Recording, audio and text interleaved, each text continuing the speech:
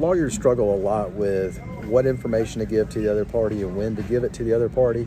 We take these ideas from gambling and from games and we try to carry them over into our work. For example, a gambler at a table never wants to be the first person to make a bet, because whenever you're the first person to make a bet, you give the other party, the other player in the game, more information.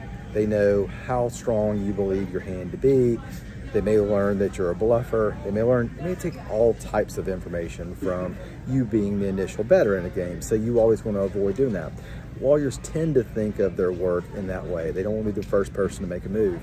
There's a huge downside to doing that as well, which is whenever you're not the first person to make a move, the other person makes a move first.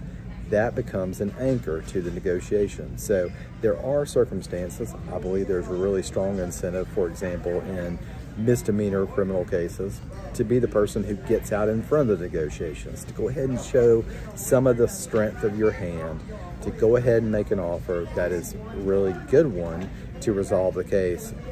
In that way, you avoid that anchoring problem. In that way, you go ahead and become sort of negotiating from a position of strength in the cases. So just a thought, different way to think about these things instead of just trying to hold back all the time.